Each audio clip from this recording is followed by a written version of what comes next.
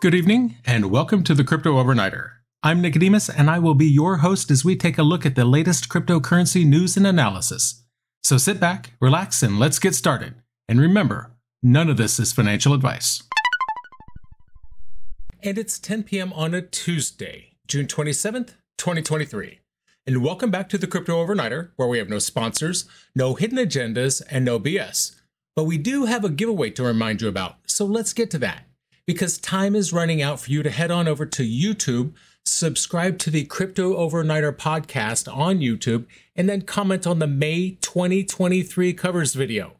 Subscribed commenters with a US mailing address will be entered to win a shiny new hardware wallet.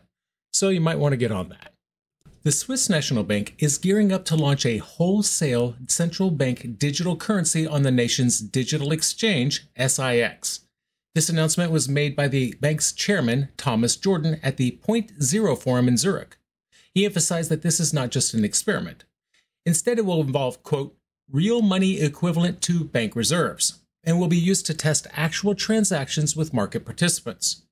The pilot project is set to kick off soon, and it's important to note that this CBDC will be designed for the wholesale intra-bank market. For example, transactions between the HSBC and B of A. Not something you would use to go buy eggs.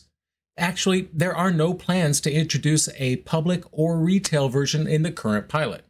While the possibility of introducing retail CBDCs isn't completely off the table, the bank is taking a cautious approach at the moment.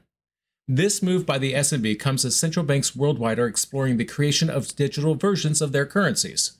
This trend has been driven by a decrease in cash usage. That's a shift that's been accelerated in some places by the COVID-19 pandemic. Countries like China, Japan, Brazil, and Australia are leading the charge in the development of CBDCs. However, not all central banks share the same enthusiasm for CBDCs. For instance, in the United States, Federal Reserve Governor Christopher Waller expressed skepticism about the need for a CBDC. Speaking at an event in Brisbane, Australia in November 2022, Waller stated that he didn't see a compelling reason to develop an official digital dollar at present. He described it as, quote, a solution searching for a problem. Editor's note, I've worked in government for a while. That is a common issue. Now, despite the varying views on CBDCs, it's clear that digital currencies are becoming an increasingly important part of the global financial landscape. As the SNB moves forward with its pilot project, it will be interesting to see how this impacts the broader conversation around CBDCs and their potential role in the future of finance. From the Swiss Alps, let's take a quick trip to the Lion City. But before we do that, remember to like, follow, and subscribe to our podcast to stay updated with the latest crypto news. Now, let's see about Singapore. The Monetary Authority of Singapore, in collaboration with the Bank for International Settlements and other financial institutions, has proposed a framework for the development of open, interoperable networks for tokenized digital assets. This initiative is known as Project Guardian. It's brought together 11 institutions to test asset tokenization across various financial asset classes, including wealth management, fixed income, and foreign exchange.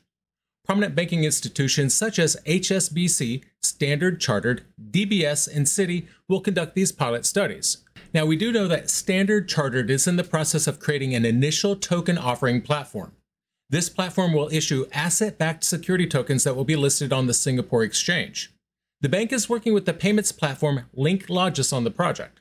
Kai Fair is the global head of trade and working capital at Standard Chartered. He said the initial pilot trade demonstrates the feasibility of asset-backed tokenization. This innovative structure presents potential opportunities for investors to participate in financing real-world economic activity.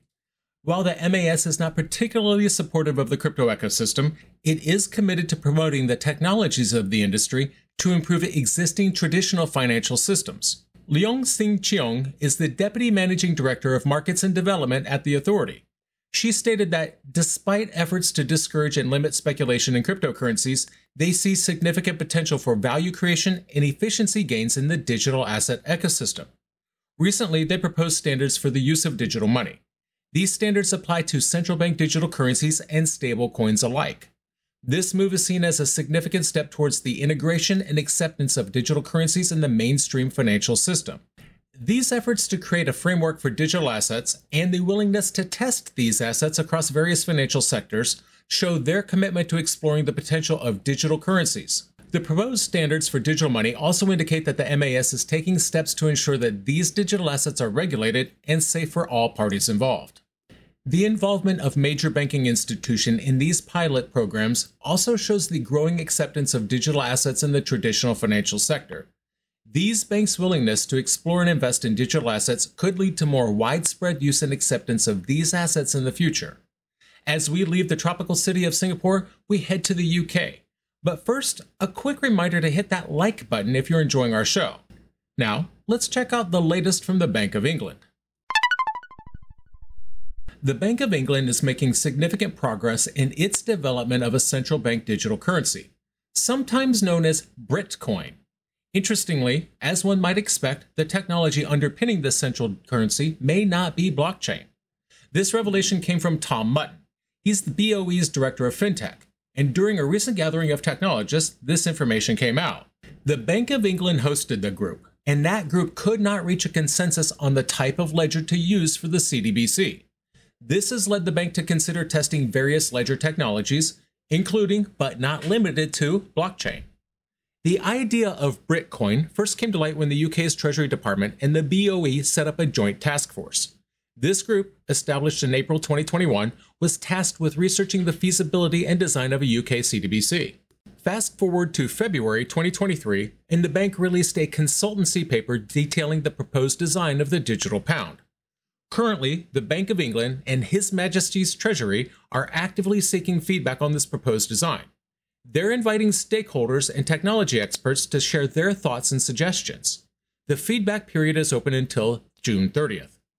Mutton made it clear that the Bank of England wants its CBDC to be compatible with distributed ledger business models in the private sector. However, he also expressed some skepticism about whether distributed ledgers offer more efficiency than traditional ledgers. In addition to ledger technology, Mutton also discussed the privacy aspect of the CBDC. He emphasized that the CBDC would prioritize user privacy and would not collect personal information. The Bank of England's role, according to Mutton, is to provide the infrastructure for the CBDC. The innovation, on the other hand, would be the responsibility of private entities. Mutton further explained that no data would be shared with the bank. The bank would be aware of the transactions that have occurred, but they would not have any details on the individuals involved in those transactions. Wallet providers, on the other hand, would have access to user data, but would not have access to the transactions data. Furthermore, even this limited access to user data would require the user's consent. The Bank of England has previously stated that the digital pound could coexist with private stablecoins, with a particular focus on retail. As the development of the digital pound continues, it will be interesting to see how these plans evolve and what impact they will have on the world of crypto.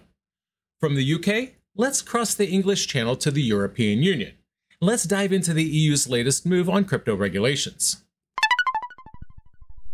The European Union made significant progress this Tuesday, securing a political agreement on new bank capital legislation that includes crypto assets. This move came as lawmakers aim to implement stringent regulations to prevent cryptocurrencies without backing from infiltrating the conventional financial system. The Economic and Monetary Affairs Committee of the European Parliament announced this agreement via a tweet, and that tweet came after a meeting involving representatives from the European Parliament, national governments, and the European Commission. It was the EC that initially proposed these new rules back in 2021. To transform this political agreement into legislation, it needs to be voted upon by the EU's Council member states and their lawmakers. The new rules could also bring about comprehensive changes to how banks evaluate the risk associated with corporate and home loans. Now, this is a subject that has sparked controversy. Elisabeth Svantesson is the Swedish finance minister who led the discussions on behalf of EU member states. She praised these new rules. According to her statement, these rules will enhance the strength and resilience of banks operating within the Union. The Council statement also confirmed that the agreement includes, quote, traditional prudential regime for crypto assets, although it did not provide any details. At present, the Basel Committee on Banking Supervision is in the process of finalizing a global crypto banking rulebook. This rulebook is expected to assign a maximum possible risk weight of 1,250% to free-floating cryptocurrencies, indicating something of a hardline stance. EU parliamentarians are keen to implement these measures as soon as possible. They're also advocating for a softer approach towards regulated stablecoins. During the late stages of these discussions, the European Commission proposed a compromise that would somewhat relax the stringent stance for regulated stablecoins. This proposal seems to have gained the favor of EU governments. Leaving the EU behind, we now head to Austria, where Binance has made a significant move. But before we get into that, remember to hit that like button if you're finding our updates useful. Now, let's see what Binance has been up to. Binance has been making strategic moves to reduce its presence in the European Union. The company recently withdrew its license application in Austria, following similar exits from the Netherlands, Cyprus, and the UK. The decision to withdraw the Austrian application came under the pressure of the local regulator after Binance had set up a subsidiary, reportedly setting up Binance Austria with the intention of obtaining that license. For a while now, we've been covering this trend of Binance reducing its footprint in the European markets. This pattern is consistent across Binance's operations. After failing to secure regulatory approval, the company recently left the Netherlands and applied for deregistration in Cyprus. It also canceled its registration with the UK Financial Conduct Authority. Despite these exits, Binance still maintains registrations in several EU countries, including Italy, Spain, and France. In the case of France, however, it is reportedly under investigation for alleged money laundering. In addition to its European challenges, Binance is also facing legal issues in the US. The CFTC and the SEC have both filed lawsuits against the exchange and its founder, Changpeng Zhao. These allegations include violations of federal laws and failure to register the exchange in the US. Meanwhile, in Australia, Binance faced a sudden disruption when it was given less than a day's notice before being cut off from the local banking system. This abrupt action, initiated by the exchange's payment partner, affected approximately 1 million customers based in Australia. While the reasons behind this action remain unclear, it was suggested that it was due to concerns about scams and fraud associated with cryptocurrency. On the same day that Binance was cut off, Westpac, one of Australia's Big Four banks, announced that it would begin trials to block crypto exchange payments. Shortly after, Commonwealth Bank, another major Australian bank, started implementing similar crypto-related payment blocks. Ben Rose is the head of Binance Australia, and despite these challenges, he said the loss of access to their banking partner has not significantly impacted the business. Binance users have adapted by using other methods. In this case, he was likely referring to purchase and deposits to bank cards that are still supported by the platform. Rose emphasized the need to work with regulators in the banking sector. He suggested the possibility of implementing sensible licensing for the industry. He called for Australia to move quickly in this regard as jurisdictions worldwide are advancing their cryptocurrency regulations. From Austria and Australia, we now cross the ocean to the United States. Let's see what's happening in the US with regards to crypto regulation. Representative Maxine Waters reached out to key regulators to discuss the passage of a crypto-focused bill. This bill aims to provide a clear path for US-based digital asset exchanges to register with the SEC. So Waters wrote to Gary Gensler, the SEC chairman. She asked him to outline how the digital asset market structure proposal would impact the SEC's existing authority. This includes its mission to protect investors and to maintain fair, orderly, and efficient markets. A similar letter was sent to Treasury Secretary Janet Yellen, asking her to explain the bill's potential impact on the Treasury Department, as well as its mission to promote economic prosperity and to ensure the financial stability of the United States. The digital asset market structure proposal was co-signed by Representative Patrick McHenry and Representative Glenn Thompson. This bill is a significant crypto oversight proposal. The draft legislation would approve digital securities, commodities, and stablecoins for trading. It also provides guidelines for distinguishing a crypto-based security from a commodity. However, the bill has been met with some resistance within the Democratic Party. The SEC, under Gensler's leadership, has been trying to regulate the crypto industry through a series of enforcement actions, targeting major industry players such as Coinbase, Binance, Kraken, and Bittrex. Waters asked Gensler and Yellen to provide responses to her requests by the end of this week. She also expressed some concern about consumer protections in the bill and has asked both Yellen and Gensler to be prepared to brief House Financial Service Committee members on their views and recommendations. The bill sparked debate among Republicans and Democrats in the House Financial Services Committee. Waters argued the bill could hinder SEC efforts. She said the bill appears to halt any enforcement actions by the SEC against crypto firms, even when they've committed fraud. This provisional registration could reward bad actors with a get-out-of-jail-free card and allow them to continue harming consumers and investors. On the other hand, Gensler said the existing rules already regulate crypto and that new legislation is not needed. Meanwhile, Yellen said she wants Congress to pass additional crypto regulation, saying she sees some holes in the system. Despite these divides, McHenry said he plans to hold a committee session to vote on the legislation in the second week of July. This move shows the growing importance of crypto regulation in the political sphere and the need for clear guidelines to protect investors and to maintain market stability. So, what happened? Tonight we examined the latest developments in the world of central bank digital currencies and cryptocurrency regulations.